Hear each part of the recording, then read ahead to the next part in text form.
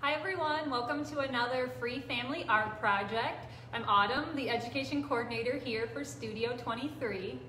Before we get started with our project, I just wanted to give you all a little reminder. Like Tara mentioned, our fall classes are starting very soon. And with this unique year, we've also got some unique classes. So we'll be doing virtual classes and in-studio classes. We also have some new classes, like Tara mentioned. We have artist Barbara Plazia, who is offering a pen and ink class and a in plein air drawing of the Great Lakes Bay region class.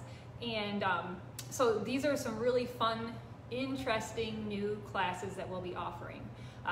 We also have Julie Tislecki, who is our colored pencil instructor, who's going to be offering a new class, which is our portrait class. So if any of these sound interesting to you, please give us a call.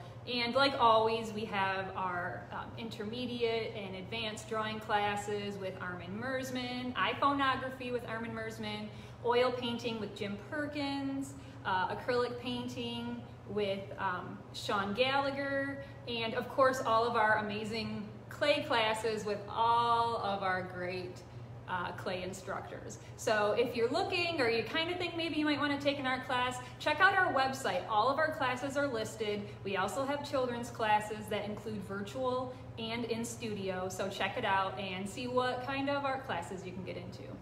So anyways, like Tara said, we are doing projects inspired by the artist Roger Reichman today. And Roger Reichman, of course, is mostly known for doing the assemblage. And what's really fun about that kind of art project, especially for kids, is the first part of it, you get to do a like a little bit of a scavenger hunt, I guess. You can go around either your house, or you could even go outside, and you can just look for cool little objects. And that's always fun for kids. Kids absolutely love that kind of project. So then once you do that, then that's when you're going to go ahead and bring those back to the house and create your art with it. So some good ideas if you're looking for household items is like, we had a whole bunch of different kind of buttons here.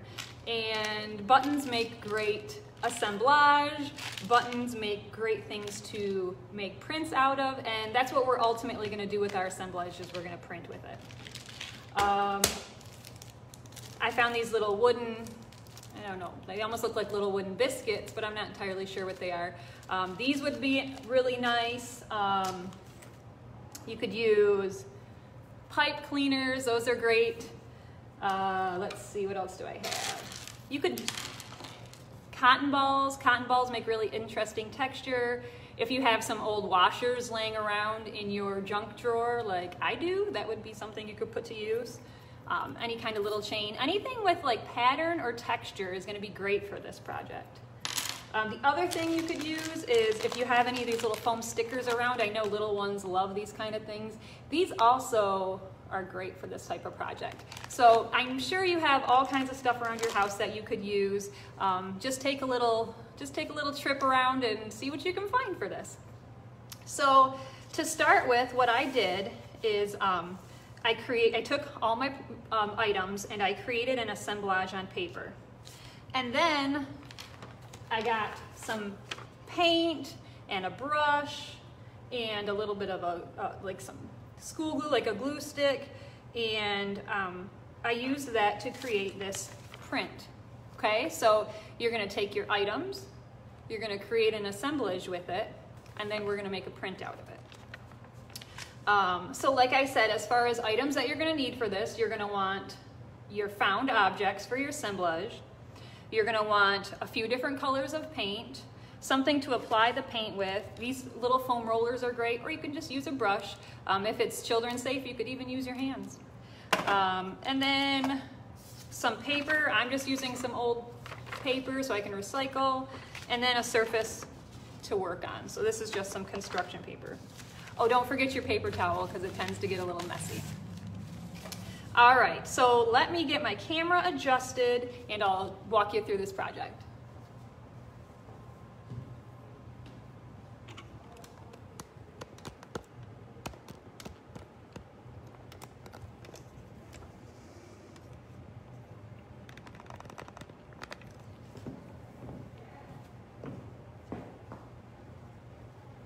All right, let's see. Okay, I think we're good.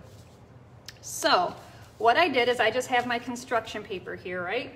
And I took some of the items, like I said, some of those household items that I had found, and I started to arrange them on this paper. Now, to get an idea of how big my assemblage needs to be, I kind of just put my paper down and just got like a basic idea, right? And if you were really worried about it, you could always grab a pencil and just kind of mark it off so you know not to put your items past the paper.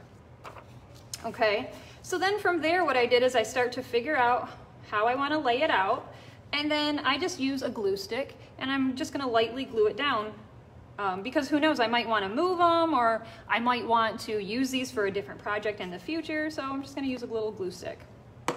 All right, so let's see, and I'll put this here. After you get your assemblage all put together, I decided I wanted something to help me fill in the background, right? But I still just found this really cool household item with a lot of pattern. This is just one of those little things you can use to open a jar. Like if you're like me and you can never get that jar of pickles open, you probably have these laying around your house.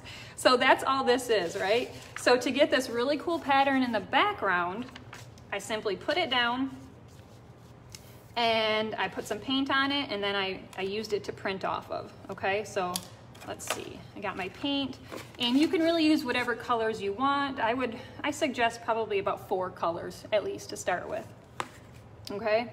So let's see, I'm gonna take my little roller, again, you can use your brush, and let's see, let me get some, I'll use some of this blue. And I'm just gonna put it on the back of this plate right here so I can get it on my little foam roller. All right, and then I'm just gonna go for it, and I'm gonna try and cover as much of this plastic piece as I can. All right, and I'm gonna leave that there. Usually when we print, we take the paper to the item, not the other way around. So I'm gonna take my paper, and actually this time I'm going to put it a little off. Let's see how that turns out. And I'm just going to press it down and rub it a little bit just so I can get that paint to transfer to my paper. Okay, that should be good. Ooh, yeah, I love that. I love that texture, and I think it'll be nice on an angle. So, okay, done with this little piece.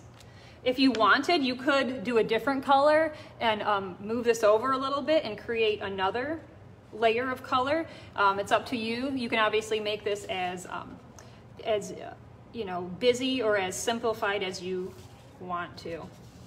Okay, so from there then, you would create your assemblage and probably glue it down, right?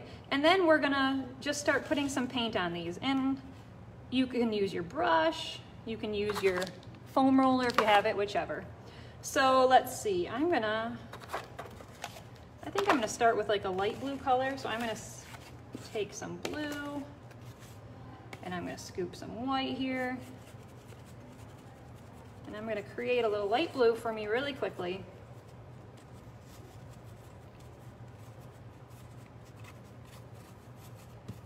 Now, a lot of times I like to work in colors that, you know, are kind of work together and are harmonious. I try not to use any complementary colors because then I don't have to clean my brush in between. So that's also something to consider. All right, so I got my light blue. Let me roll. And these little paint rollers are nice. You can use them for a lot of projects. You can get them for really inexpensive. I believe this one came from like Joann's and it was like, I don't know, 40 cents or something. So really reasonable. All right, got some light blue loaded up on my plate, and I'm just going to roll right over my assemblage of buttons, wood biscuits, washers, etc. Okay, I think that's good enough. So now I'm gonna go in and I'm gonna put paper to assemblage.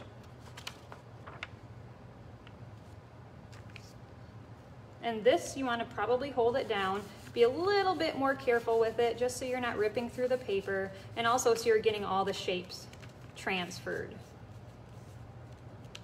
So I'm trying to be mindful of the things that I have down in my assemblage. All right, let's see what we got. Okay, yeah, so we got a little bit of a print going on here. That looks good. So now I'm gonna go in and I'm gonna make another color. I'm gonna do, let's see.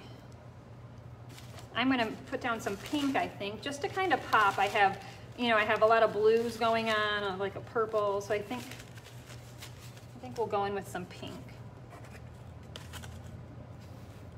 And because I'm using the roller, I need a surface to get it on there, so I'm using just the back of a plate. That's a great tip if you have any of those foam rollers around your house.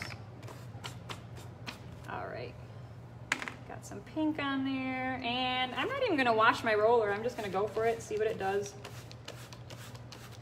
You know me, I like to experiment a little bit, right? Roll it on there. And like I said, I could even go in with a brush if I wanted to. Let's see, I could even pop some white on there if I want.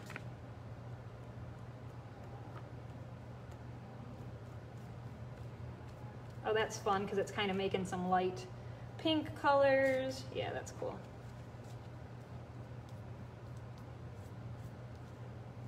All right.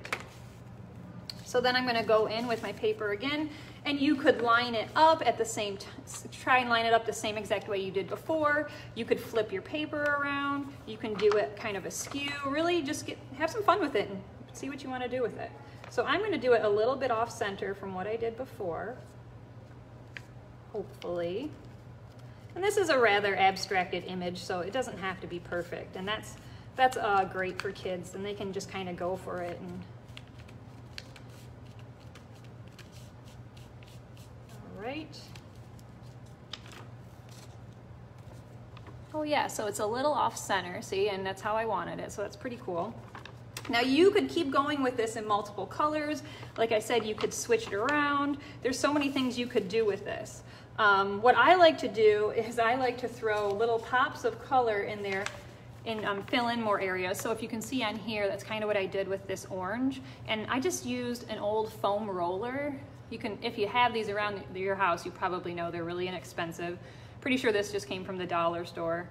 And so I'll just go in with a color. So I guess I'll use my orange. And I'm just gonna load it up with a little bit of paint. And then I'm just gonna go for it, and I'm gonna fill in some areas on my image. So maybe we'll do one here. Maybe I'll do one right here. Let's see, here. And we'll do one down here. All right. So we have these really cool abstract prints made from assemblage. Like I said, super fun project to do with kids and very inexpensive. If you try this project out, we would love to see what you're working on. Please use the hashtag Studio23 on the go or make art virtual. And we'd love to see what you're working on. Otherwise, that is it for me. I hope you all have a fabulous holiday weekend. And up next is Val. Have a great day. Bye.